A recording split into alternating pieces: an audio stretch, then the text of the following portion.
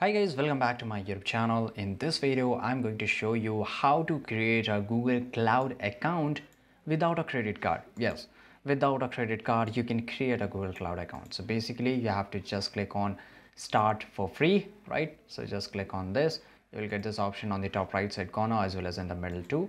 Once you click here, you have to select your country, right? Once you select your country, you can switch your account from here.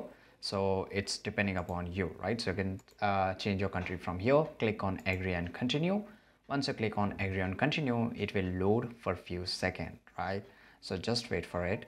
So once you wait for it, if it is a business account, of course it is. So if you're individual and if you just want to create a Google account for yourself, you can just choose an individual. But if you want to create a business account, you can just click on business, right? So here you have to fill your business details, and this is where it asks you a credit card or debit card, right?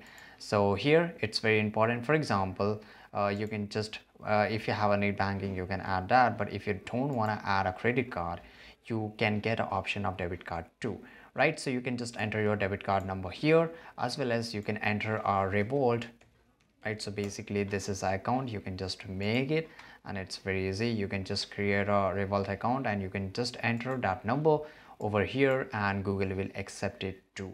So this is it, guys. This is the only way. You can just choose the option of net banking, where you can add your directly bank account details, or you can just add your debit card number or a Revolt card number if you don't want to use credit card, right? So and make sure, and there's a surety that Google is not going to debit your all your money, right?